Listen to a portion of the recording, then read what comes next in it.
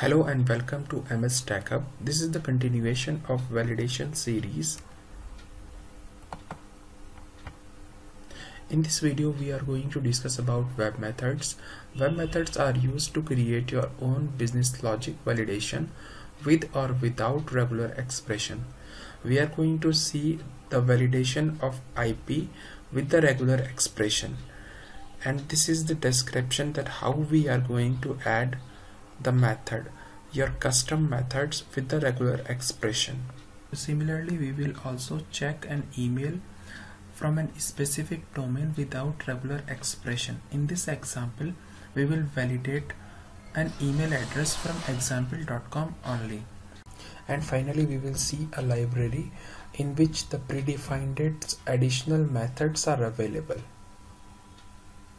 Let's flip to Visual Studio.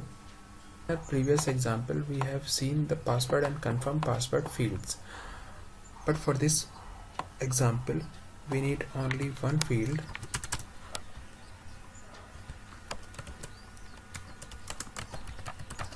IP address,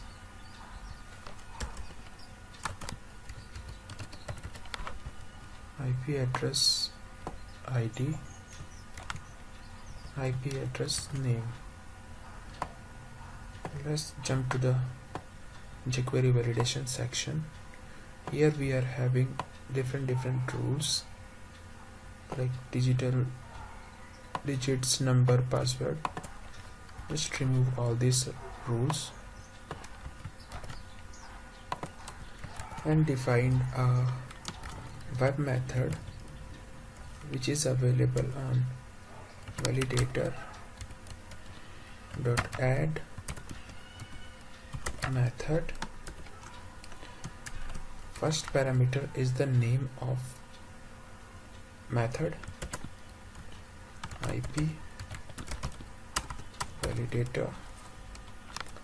Second name is the function which contain first parameter is value, second is element, and third is additional arguments.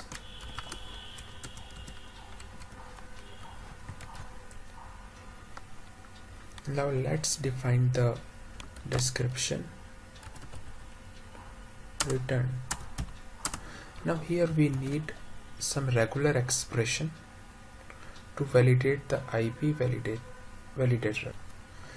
To find the regular expression, we can type regular expression IPv4 examples. Click on first link.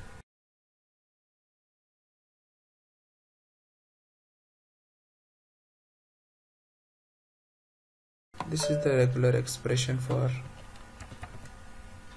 IP validator. Let's copy this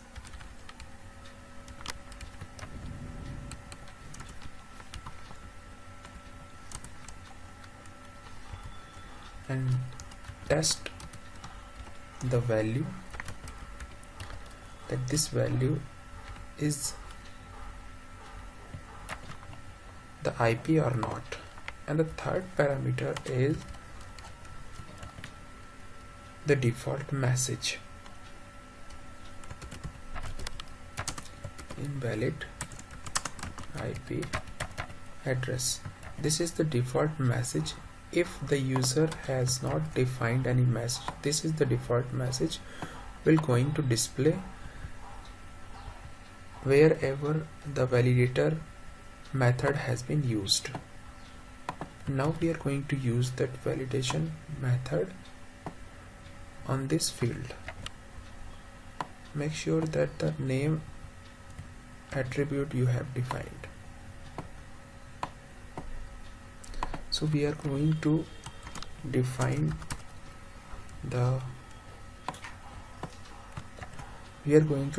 the rule against this IP address field. This is the rule which we have created, and also we are making this field required.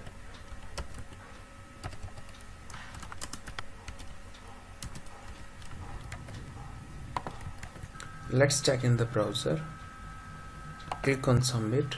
So now the fields is required. Now when we enter anything in the field, so it is saying invalid IP address. Now when we provide a valid IP address, it is accepting that. We are taking another example, like we are validating the domain on an email. Like we are only accepting the email addresses from example.com only.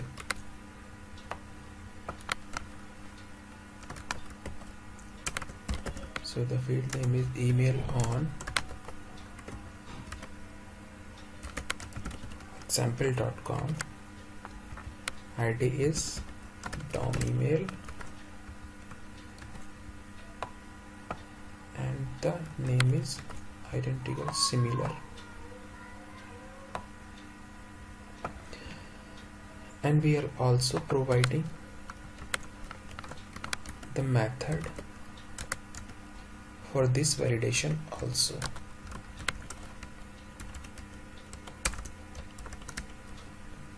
So the method name is email domain,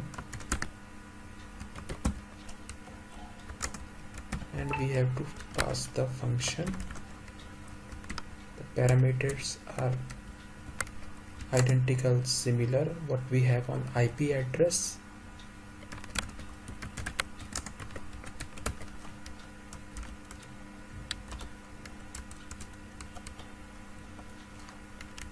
We have to provide the default message also.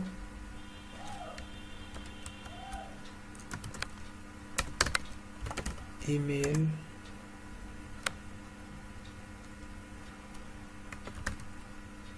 are only from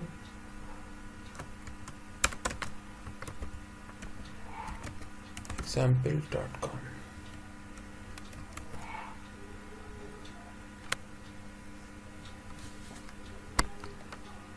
And you can define any other message. And now we have to provide the business logic. So over here we have to validate this example.com domain in the email value. So what we are doing, we are just checking this value index of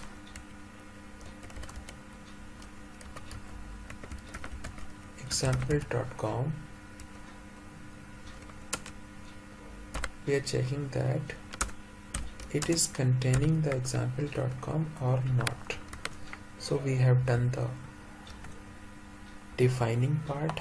Now we have to use this part. So over here on this field we are going to use this validation. So the validation method name is email domain,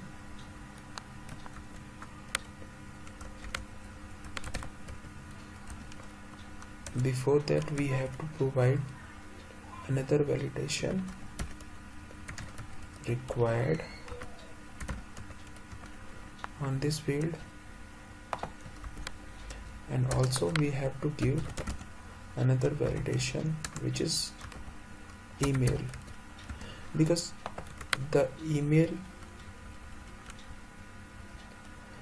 field must contain the value which should be an email first, and then we are going to check the domain. Check in the browser, reload the browser.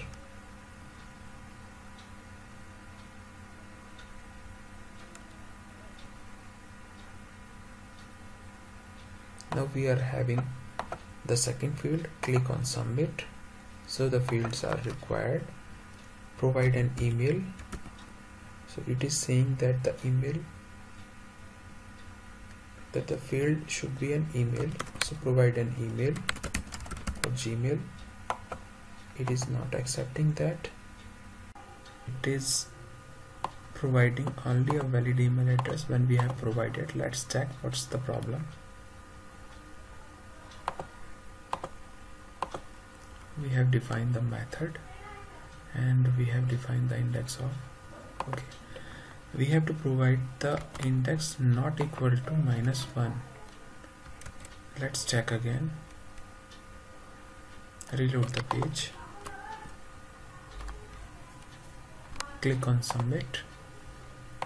Let's provide an email address, so it is an invalid. Now provide a valid email address. It is saying email are only from example.com. So let's provide the email from example.com. It is accepting now. Provide the IP address.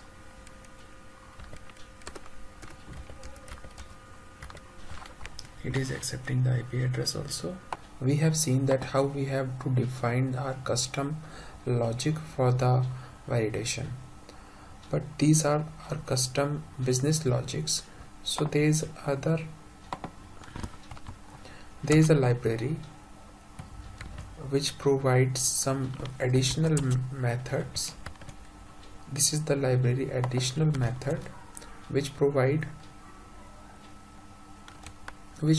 some methods, so we can check already implemented method. We can open the library. I'll provide you the link if you require.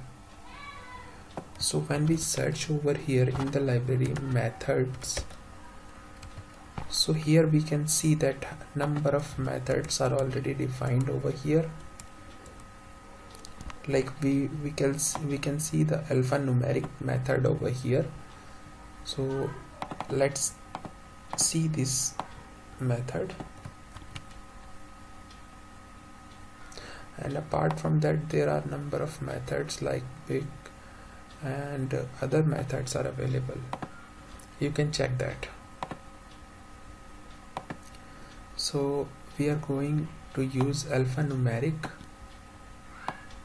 So we are adding a new field over here, alpha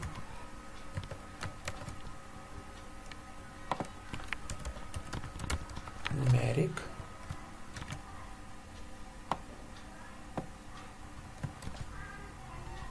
We are giving a name to the field. Now we are adding the validation to the field alphanumeric.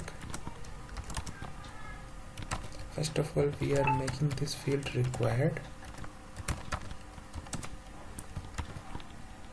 and then now we have to copy the method alphanumeric